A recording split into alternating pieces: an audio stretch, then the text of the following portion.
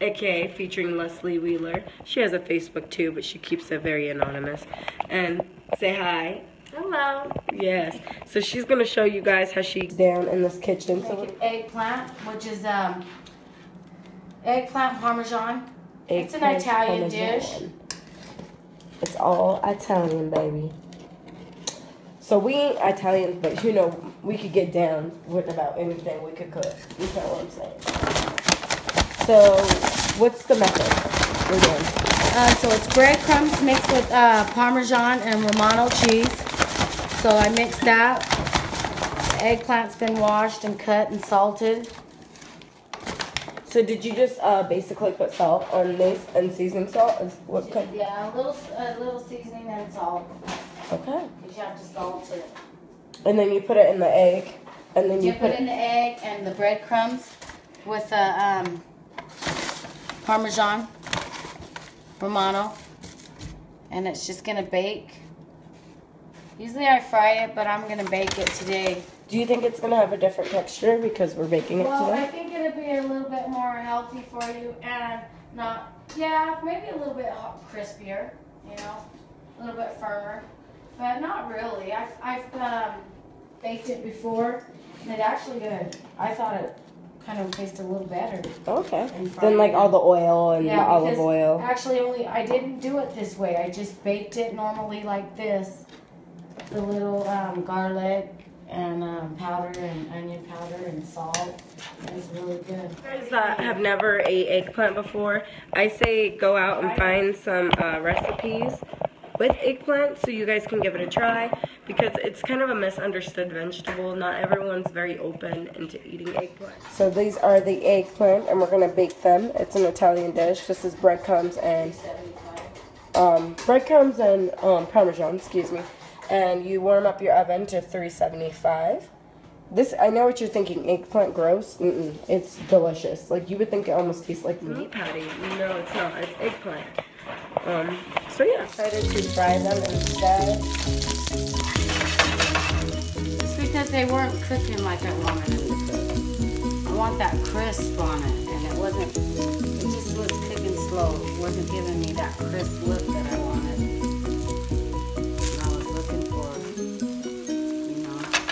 Charred, yeah, like that. I want it. Because you're going to put it in like a tomato sauce. So you want it to be cooked, like fried a little bit.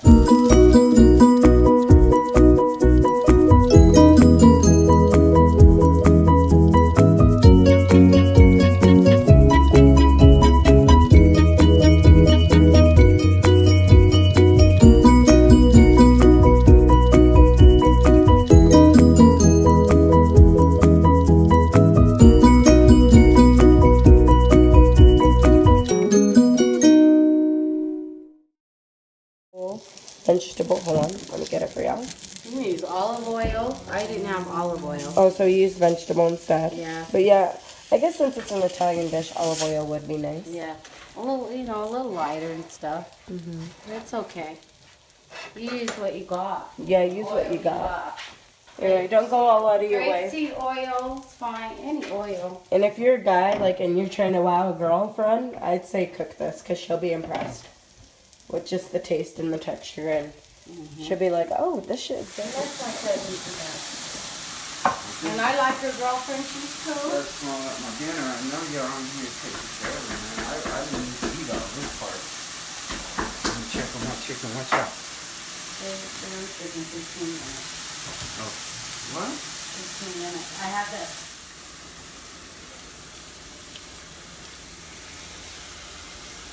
Starting to come.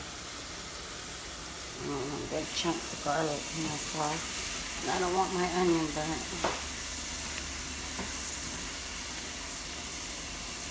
That.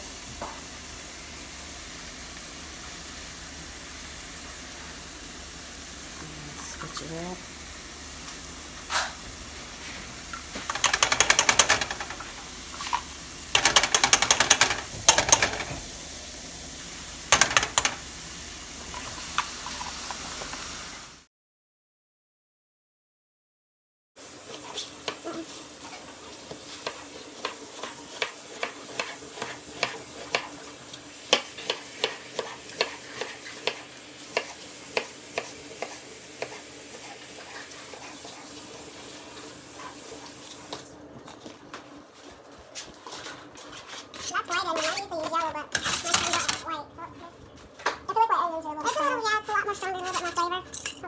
flavor for sauce when you make your homemade sauce for pasta. You want a whole onion, but that was a big onion, so I didn't use it all.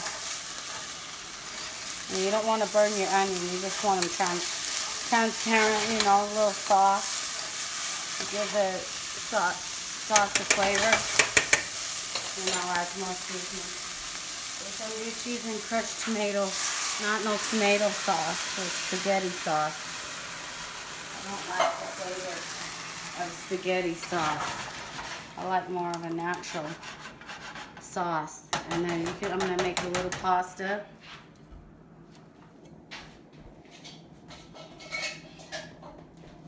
Look at the colors. We're going to get some Italian seasoning. So a little bit of oregano and Italian. So this is what I'm going to do. Let's see the bottle. It's oregano. See, I'm just going to add a little. You got to have a flavor. About a tablespoon or a little more. So I like flavor. I like to taste flavor. And this is Italian, so we want to taste herbs, you know, when you make Italian. And this is Italian seasoning. That was basil leaf. And that's I don't have any fresh right now. All I got is mint, and we're not going to put mint. So that's a little bit of both. I am going to add, this is garlic powder, and I will go with the little onion powder. Because remember, this is not can or bottle, so you're getting your own flavors in there, you know, for your own sauce, spaghetti basically. sauce. So you want to be able to not have a can, you know. A can really has no flavor. You think it does, but I feel like really, the sauce in the jar doesn't really have flavor. It doesn't have too much of flavor, so it's always best to make your own. Well, I got so many seasonings. I am the Shoutouts to all the white people that like their food bland, because it's too spicy for them. I'm gonna add a little salt. I'm not gonna add seasoning salt. Just a little salt. I actually didn't even give it too much of a flavor. I'm gonna see if I got some parsley. That's where you get your color in.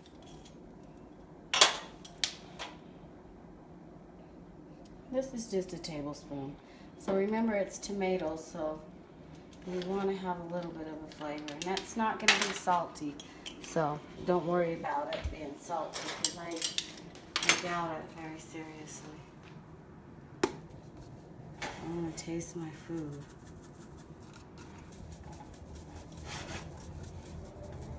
This is parsley. It's not fresh, but it's parsley. Let's turn the stove up a little bit so we can get it to simmer, all the flavors together, and then... All right, we'll be right back. Where's this one? Just gives it up the tomatoes.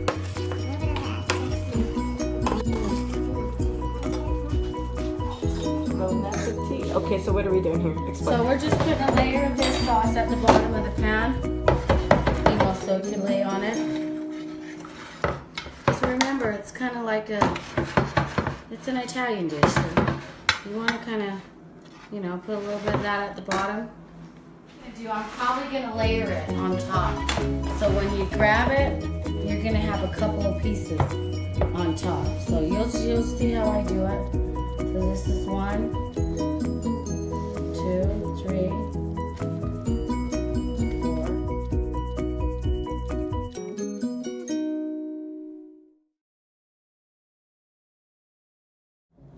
Looks perfect. Okay, so that's actually one layer, and I'm going to put some more sauce for each one, because you're going to layer it.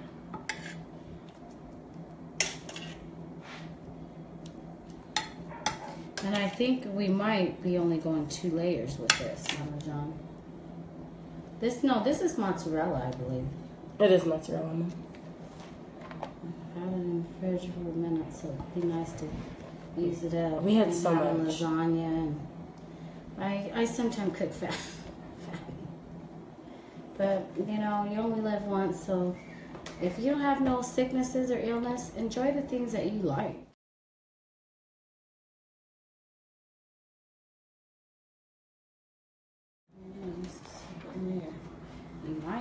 goodness, I'll have to do the big ones. Organic wheat. Well, I don't know if I should use wheat, that whole wheat, so.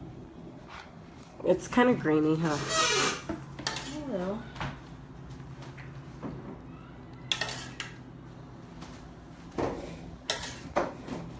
Well, that's what we use at work. We don't use. You know what? You guys can't be digging in this ice, man, with dirty hands.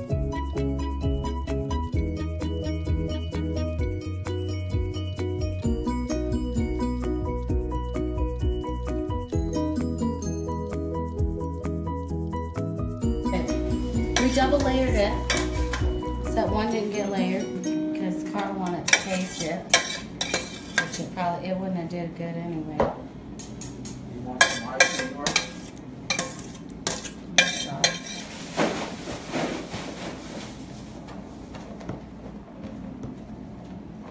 Cheese is sticking to the pan. In the fridge for a minute. This is mozzarella cheese. Make it cheesy. Constipation cheesy. It's fine. I think it's plenty of cheese. Oh yeah. Remember, you don't need that much. You're just trying to Taste it, just a taste. just a little cheese. Okay, I think we're good. Did you eat all that popcorn? Oh, mine? Yes, but this is like the expensive Kraft cheddar Parmesan Roman Asiago cheese. And this is your handy dandy crisp cheese, Yeah, you know I'm what not I'm going saying? to use that. That was to mix with the breadcrumbs. Oh. This is for the top. So you just sprinkle a little bit of this on the top. Sprinkle, sprinkle, dinkle. So what are you going to be doing here? Putting I'm in the just oven? going to bake it. Ooh, You'll for see how the long? finishing product. Alright, you guys, we'll be back. 15 minutes We or about to so. bake this, y'all. It's going to be We delicious. like cheese and We're a cheesy ass family, that's why. Cheesy. cheese is good if you don't eat it all the time.